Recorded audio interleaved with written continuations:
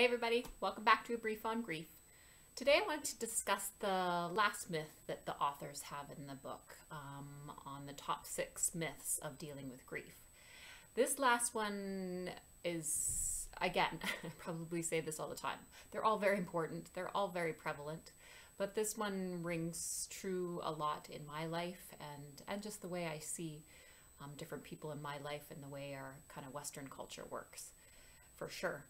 I can't speak for the other part of the world per se, but this culture, this one is definitely a very popular one. This myth is keep busy. So when you're suffering grief and all the painful feelings involved in that after a loss, I know all of us have heard at least one person in our life, but probably multiple people at multiple times tell us, oh, just keep busy, keep active, have lots of fun things on your list or things to keep you busy, and it will pass the time and things will eventually get better. This one, as you may have heard in those words, it's actually a combination of the two myths. So remember an earlier myth about time heals all wounds? No, it's what you do with that time. So if you're packing your schedule with busy things just to pass the time, to try to avoid feeling those feelings, that's not going to be a healthy way for healing them. So I am guilty of this one for sure. My favorite keep busy tools were Netflix and secondhand consignment store shopping. So those were definitely my ones of choice. With a busier lifestyle, we're easily distracted. Unfortunately, when we keep ourselves busy, it just kind of buries the pain and the grief under like a mountain of activities and to-do lists, and it doesn't really help us actually heal us. The authors said that every griever that they interviewed when they were doing research for the book is that all of them said basically like a similar statement to this. They said, no matter how busy I keep myself, at the end of the day, I still have a hole in my heart. So that statement definitely struck my heart, and it's so true. Like it's the most dangerous thing to think that keeping busy is the idea to healing deep pain. It's just a passing the time doesn't automatically heal it. So it all needs to be faced, right? And it's just so easy to not face it.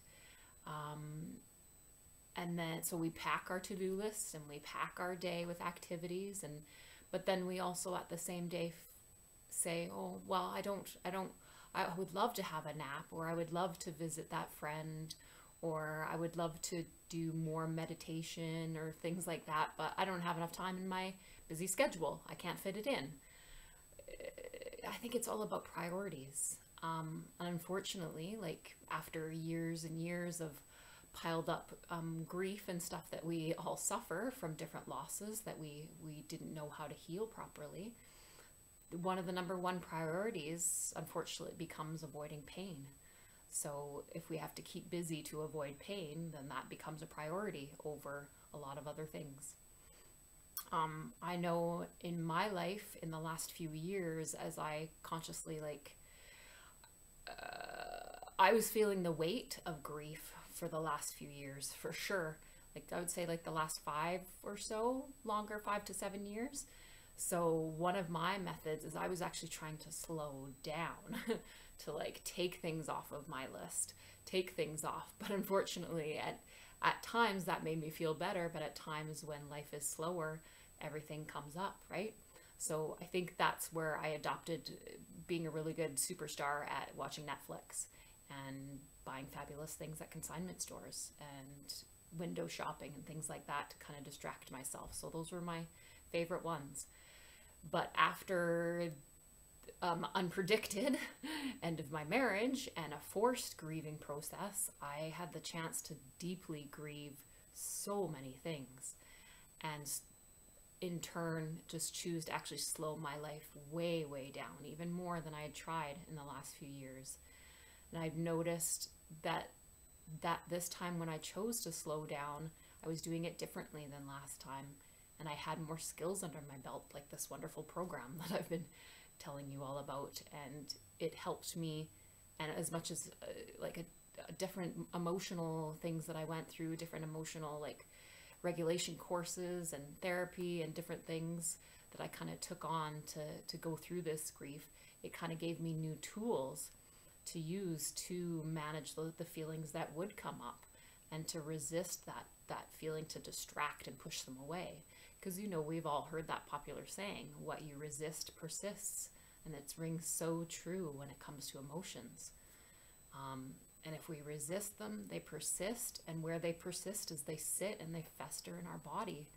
And it, like I've mentioned in other videos, right? It just sits there for years and years, and it impacts our happiness. And we're not even really aware of how much it does until we're able to, I guess, go through a journey where we open that stuff up crazily and bravely. But it's an amazing journey. It's life altering. I'm here because it has altered my life profoundly. And that's why I'm here making these videos for you, to share that with you. I would have never done this like a year ago. I wouldn't even have like pressed record on a video thing and said much of anything without shutting it off in a few seconds. But to speak about this stuff on video and share it with the world, yeah, that's the stuff that happens when you let go of pain. It frees you up for so much. I could talk forever. I will talk more in another video, but yes, I'll leave you with that one. So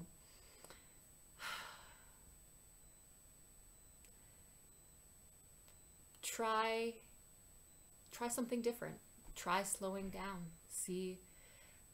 Try to bravely hold those feelings that come up and investigate where they come from. Because your body's trying to tell you that it doesn't want to live holding that pain anymore, and that there's so much more inside of you and so much more in life to discover when you're not holding the weight of pain and the energy that it zaps from you every day. So yes, I'll leave you with that. Be brave, be adventurous, be joyful, and heal the pain. Okay, see you next time, everybody.